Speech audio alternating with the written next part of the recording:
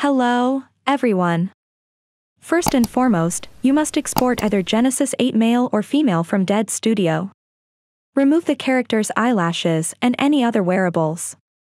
Set the resolution to base. To avoid future conflicts, remove all morphs such as navels, nipples, and lashes. Otherwise, when you import the model back into the DAZ Studio, you'll get the geometry didn't match error message. Then save it as an obj file. In my case, I'll simply export it to iCloud.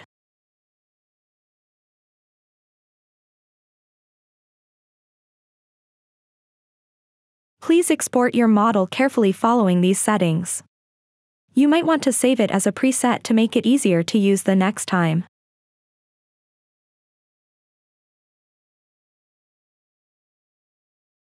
Head over to the settings in Nomad Sculpt and make sure you turn this option on every time you import a model from DAZ Studio. Now I'll directly import the model I exported earlier to the iCloud. Before you begin sculpting, keep in mind that, as with any other 3D modeling program or app, you can do anything except change the geometry of the original Genesis model.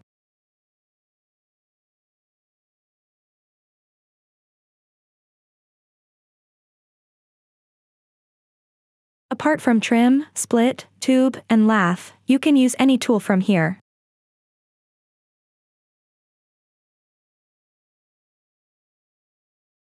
As I previously stated, you cannot add or remove any existing geometry. Take care not to experiment with voxel remesher and dynamic topology. It is fine to add higher subdivisions and sculpt at those higher levels, but don't forget to enable this option.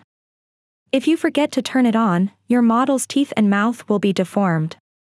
Keep in mind that before exporting, you must return to the lowest original level. It cannot be exported at a higher level. That is something that only the DAZ publishing artists have access to. The last thing you should notice is that the smooth shading option is not enabled. If you do, the teeth and mouth of your model will be deformed during import. When you're finished sculpting it, you can save it as an OBJ file. I'll export it directly to the iCloud once again. You can also use pCloud, Dropbox, or any other similar cloud service. When we go back to DAZ Studio, we can import the OBJ from Nomad Sculpt using Morph Loader Pro. Make sure you use this setting exactly as shown.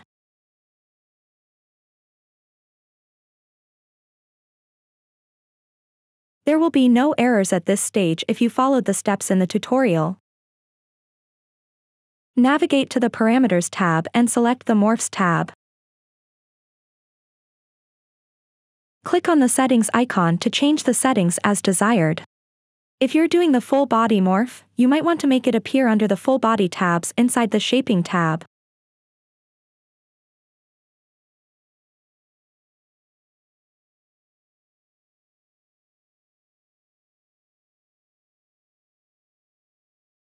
If you pose the character now, your mesh and bones will be severely deformed.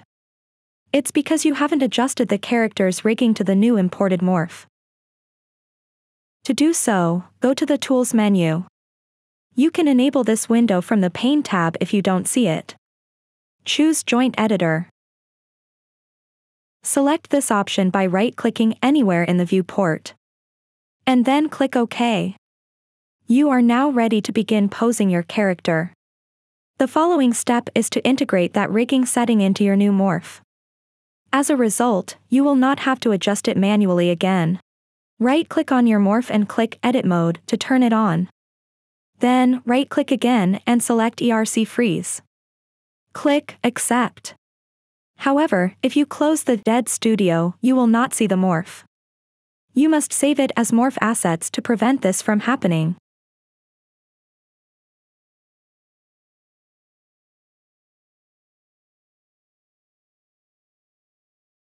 Set the location on your disk where your morph should be saved.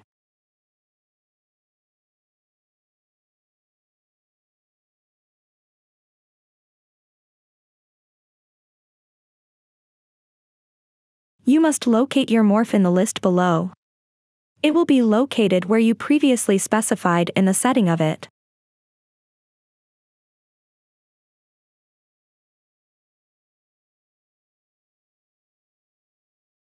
Congratulations! Everything is set up and done now. You can apply that morph to any Genesis 8 female model.